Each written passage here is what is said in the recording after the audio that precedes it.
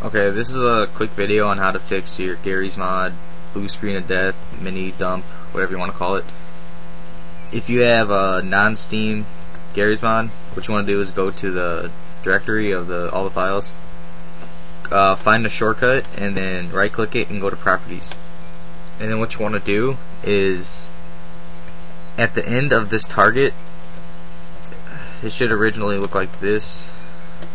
Should say C documents or whatever.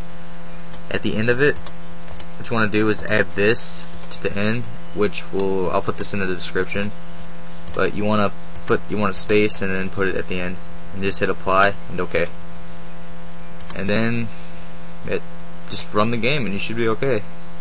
But then again, if you have Steam, what you want to do is go into your games. I don't know why my friend added Undead patch to this, but he's retarded. Anyways, I'll just use in a sample game like Half-Life 2 Deathmatch. You go to properties, and it should be set launch options and general tab, and you put the same thing in there like that. That's all you do, and you hit OK. And that's pretty much it.